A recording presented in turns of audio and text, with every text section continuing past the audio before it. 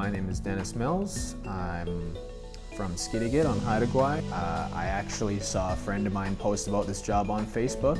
It's getting paid to do art, and that's pretty awesome. I got involved in art school because I grew up doing, I think the polite way to say it is street art. I'm sort of Haida descent, so everything that I grew up with is very sort of traditional, and that was actually sort of a lot of the reason why I didn't get involved with it.